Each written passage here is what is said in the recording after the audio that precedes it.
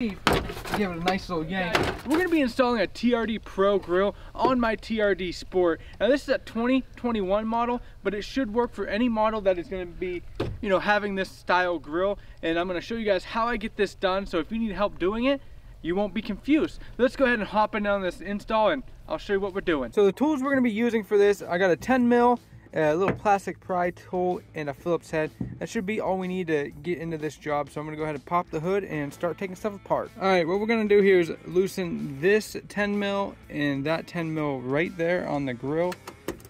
So go ahead, grab your socket and give it a loosen.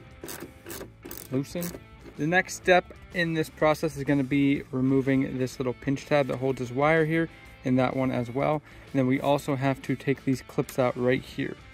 I'm gonna grab my clip tool, pop this out, and pop these out. Now you can use like a flathead to get this out, but I'm gonna use my nylon tools just because, you know, I have them and they work great for this kind of stuff. All you gotta do to get this out is push on the corners there while you push down, and it should just pop right out like that. Same thing goes for this one. You just gotta push your corners down as you push down. Now that we got those two push tabs down through, you see this is just dangling here for that sensor. We can go ahead and unplug that sensor now, so I'm going to go ahead and do that. Pull it up this way. You can see all you have to do to get that sensor out is push on this and pull it. I need both my hands, so give me 1 second. So we now got the front sensor disconnected here. We should be good to go ahead and grab the hold of the front here and pull it. I'm going to switch to a different camera here so you can see that action. Give me 1 second. All you want to do here is, you know, I don't exactly know what I'm doing. It sounds scary already, but you're going to want to go ahead and take this, and I believe give it a nice little yank. It should come right out just like that.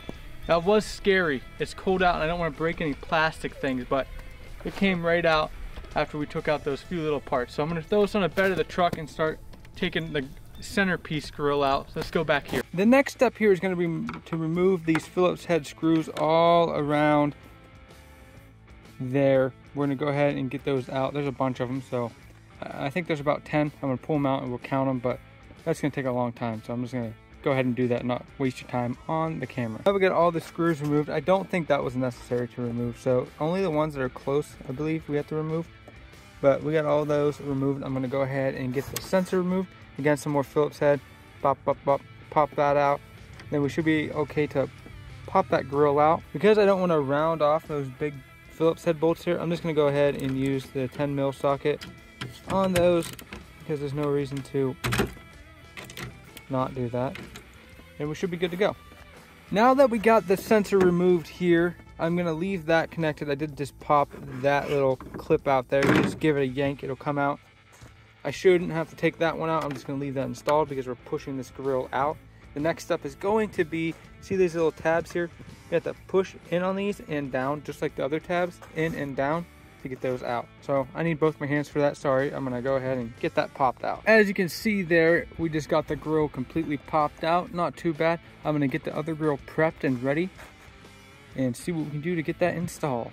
Alrighty, so we just got the old grill out. Pretty easy once you got those push tabs in. Went around the whole, you know, the whole grill clockwise. Not a big deal getting that out. But we got it all out now. I'm gonna go ahead and get the other grill prepped. Get some more space moved so I have some, you know, working space on the bed here. Now I went ahead and moved the old grill inside so we can take a look at the new grill here. So if you look, this is where the new sensors are going to go, but there's this insert here. So I'm going to go ahead and remove that. It looks like I just got to push these tabs in and maybe pull that off. So I'm going to go ahead and do that real quick. Okay, so I have the garnish now for that sensor. I'm going to go ahead and push it through just like this and get it all clipped up there. Might need both hands maybe. And then they did bring me extra little clip things on that to keep that top part sealed in. What I like to do to get those on there, I grab a socket that I just dropped in the snow, so it's filled with snow now. But I grab a socket like this and I put it on there and I kind of just push on, and that'll get that to push on there so it doesn't push out. If that makes sense. See those little boop boop things? Yeah. Now that we got the sensor garnish installed, I'll go ahead and flip it around so you guys can get an idea what that looks like from the front. Fully installed there. I was a little bit concerned. So here's the lettering. If you take a look here, you know, it's not screwed in, and as you can tell. But the thing is, I was concerned because I didn't come with screws, and I was like, oh, well, that's kind of strange. Why didn't it come with screws? But after looking at this grill insert here, it doesn't require any of those screws that I took out. So I'm assuming the process is to use those screws in this. I think that's the plan, because this one does not require any screws in it. That's interesting. I'm gonna go ahead now and screw in the lettering with those screws that came out of the grill. Give me 1 second to throw that together. All right, guys, so we just got the lettering installed. There you can see the screws in. I'm gonna go ahead and slowly drop this down and make sure everything is lined up. I don't want to scratch my blue, but I'm gonna drop it in this way. I think this is, you know, I don't really have to do it this way, I guess. I don't know. I might hold it up and do it. I don't know what we're doing. Maybe I'll hold it up and push it in. That way I don't have to scratch anything. Yeah, maybe pushing it in this way is probably a smarter decision. Okay, so we got that installed. I got everything clipped up there. It made some gross noise while clipping. Did not like that, but everything is clipped together how it should be. I'm gonna flip it over here now and get that sensor bolted up. Looks pretty good though, huh? From the old grill, we removed these. I'm gonna slide them into these little slots right here so we have something to bolt the sensor into. Like that. Get the other one real quick. All right, guys, we got that sensor bolted up, good to go. We reused those old bolts that we took out. Same thing with that one. Everything should be good to go.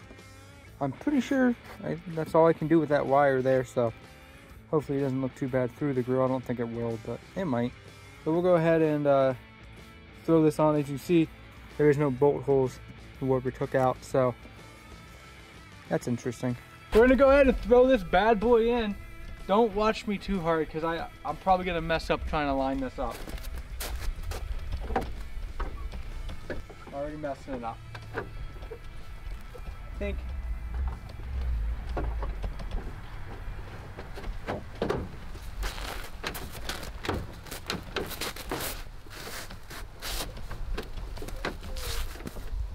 think that's it. I think it just goes in there. What do you think about that, huh? That looks pretty sick.